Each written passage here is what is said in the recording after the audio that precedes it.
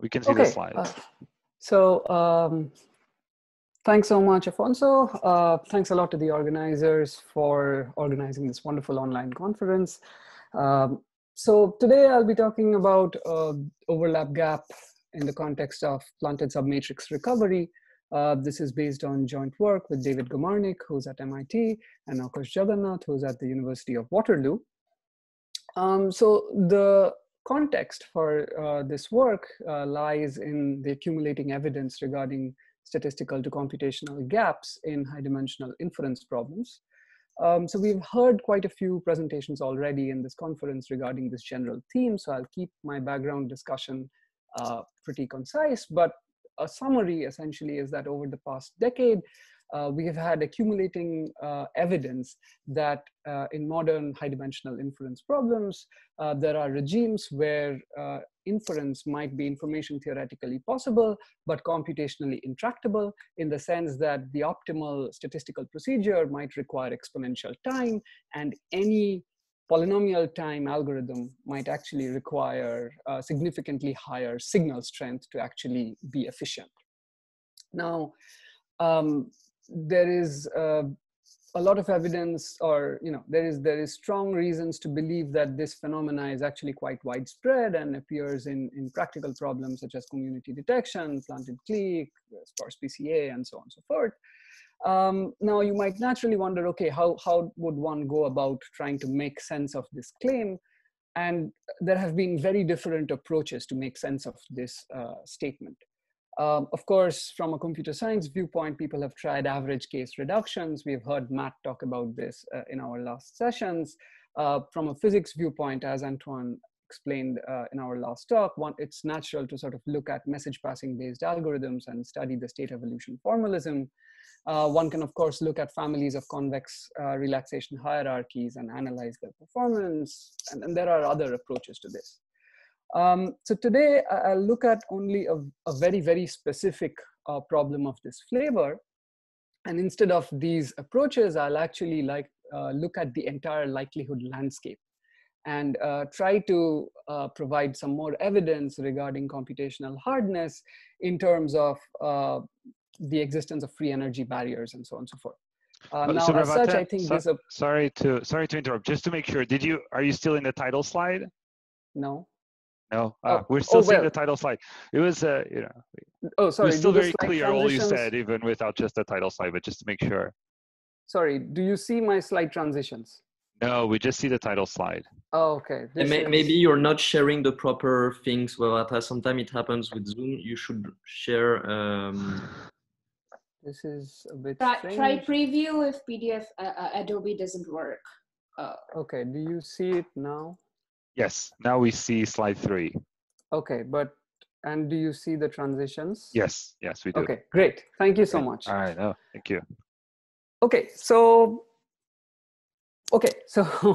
sorry for the inconvenience and the confusion, but today I'll talk about a very specific instance of this, and I'll try to look at the performance of maximum likelihood. So let me describe the specific setup, right? So in this case, one gets to observe an n by n symmetric matrix. And most of the entries here are centered Gaussians. However, hidden in this matrix, there is a principal submatrix where the mean has been elevated. So an alternate way to represent this matrix is in terms of a one-rank perturbation of a Gaussian matrix. So W here is a symmetric Gaussian matrix that has been appropriately normalized. The vector V encodes the support of the planted submatrix, so its entries are 0 and 1.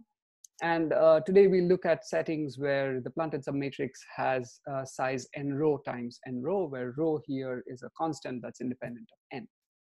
Okay. Now, this is a very stylized setting, but it turns out to be relevant and similar in spirit to problems arising in things like sparse PCA and biclustering. So this is what we look at today. And from the perspective of computational hardness, the sort of interesting regimes turn out to be when in this double asymptotic limit where n tends to infinity and then rho goes to 0, right? Because then the planted submatrix is sort of a very small fraction of the ambient matrix. Now, given such a setting, there are certain natural statistical questions of interest. The first and obvious one is, okay, can I actually detect the presence of this submatrix? I'd like to emphasize that in this particular setting, this is easy because one can just test based on the sum of all the elements of the matrix. So you can always detect the presence. And I emphasize this because you might naturally be trying to associate it with things like the low degree likelihood ratio test and these features. This problem is of a slightly different flavor in the sense that testing at least is easy in this case. However, when you try to start thinking about recovery, you have this submatrix, you don't know where it is, you would like to recover its support. This is where things start becoming more interesting. So the basic questions we'll think about today is, when can we recover this submatrix and when can we recover it efficiently? So this problem has been looked at in the past. From the best that I know, this was initiated in a work by Deshpande and Montanari, who formulated it as a Bayesian problem. There, the entries of the vector v were Bernoulli 0 or 1 with probability rho. Their criteria was in terms of recovering the low rank spike matrix, and they established that an AMP-based algorithm would be optimal for rows bigger than some constant rho critical. This was followed up on in a series of works by Lasieur et al. And they actually first discovered that in this double asymptotic limit, you would expect to have a computationally hard phase in this problem. So today I'll take a slightly different perspective on this, and I'll actually look at the behavior of the maximum likelihood estimator for this problem. If we write down the maximum likelihood in this case, it's not too hard to see that it reduces to this following problem. So you naturally try to optimize this quadratic form subject to these constraints. Okay, and the performance metric that we'll try to look at is something that we call reliable recovery, in that we'll try to see whether we recover a constant proportion of the support or not. So for example, you could think of this constant as like 10%, so 0.1, and then you want to know whether you recover a constant fraction of the support of this hidden submatrix. So our first result essentially identifies the information theoretic threshold required for the MLE to actually recover the support in a reliable fashion. And the important point I want you to note here is that the MLE requires signals which is of the order 1 over square root rho, essentially. Okay. Now, on the other hand, you could actually analyze very simple algorithms like a naive spectral one, where you would just look at the top eigenvector of the matrix and then you would round its entries. Okay. This is a very simple algorithm, and we can basically establish that if lambda is actually much bigger than 1 over rho, then this algorithm will also start working. Okay. Now, of course, you might say, okay, maybe your analysis for this is kind of loose. Maybe one can do something more clever, and we can try to maybe achieve, have reliable support recovery with a feasible algorithm closer to the threshold of 1 over square root rho. Okay. But my main sort of thesis is that I'd like to convince you that this might not be actually possible. And we'd like to explain why we believe it would be hard to achieve the MLE threshold as such. So what happens for intermediate rho, right? To understand this better, we'll introduce this restricted likelihood function, okay? So what it does essentially is that it basically maximizes the likelihood, but it does so subject to an additional constraint. And here we essentially constrain the overlap with the truth to be around some constant value q. Okay, so recall that v is the planted vector that we are looking at, and we constrain this overlap to a certain value. Oh, sorry. Okay, sorry, can you see this again? Yes, we can see the slide again. Great, sorry. Yeah, so now one of our main technical contributions here is that we can actually identify a deterministic limit for this restricted likelihood function for every value of q, okay?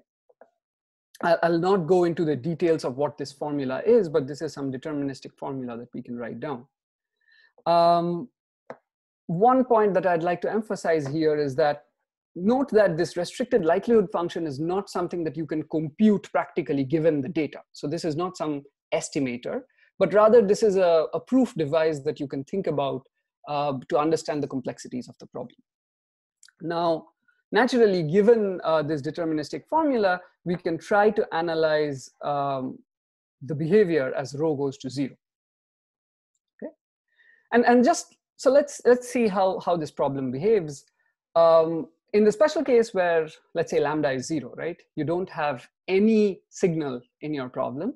So it behaves basically like pure noise. And then typical matrices all have overlap rho squared with the truth. And therefore, this problem basically behaves like a unimodal. This function basically is unimodal with a maximum at rho squared. When lambda is actually very, very large, then reliable recovery actually happens in that the global maximum actually occurs at some constant times rho. And we would still expect this unimodal picture to persist. It's just that the mode will shift. The interesting regime is sort of this intermediate signal regime, where we can actually establish rigorously the existence of this non-monotonic behavior. Here, naturally, the global maximum is still at some constant times rho, but there is another local maximizer right past rho squared. It's not exactly at rho squared, but it's sort of close to that. And this picture is very evocative because it basically says that if you start some local algorithm at this point, and if you try to improve, you naturally expect that you will get stuck at this first local optimum, and it will be hard to reach the global one. We refer to this as a version of overlap gap, simply because if you look at the set of configurations that have likelihood above a certain level, then its overlaps with the truth sort of are in these two disjoint sets. And in some sense, it's evocative of the overlap gap property that has been looked at in the context of unplanted problems. And formally, as a consequence of this non-monotonic structure, we can establish certain barriers for local Markov chain type algorithms. So for example, if you want to maximize the likelihood, a natural algorithm would be to run, let's say, a Glauber dynamics with respect to a chain, which looks like a Gibbs distribution with beta that is sufficiently large. And the basic punchline here is that if you look at some local Markov chain of this form, and if you try to optimize it, and if you initialize close to random initialization, it usually requires exponential time for it to escape and get to the global one. Maybe just one word on the proof. Our main technical contribution is in deriving the deterministic formula for the restricted likelihood function and its analysis in the regime where rho goes to 0. There we basically use recent developments in the analysis of Parisi type formulae for mean field spin glasses. Our results for the recovery thresholds for the MLE, they are more straightforward and they are based on first and second moment method based arguments. So following our result, there have been subsequent developments. So there is a set of results by Barbier-Macris and and Rush, where they analyze the mutual information in this problem in the regime where rho actually goes to 0 with n. And more relevant to our work is a very recent set of results due to Benarous, Wine, and Zadik, who actually analyze this non-monotonic behavior in the regime where the size of the planted matrix is sublinear in the size of the ambient matrix. So thanks so much for your attention. Let me stop there. Thank you. Thank you. Thanks, Subhabrata.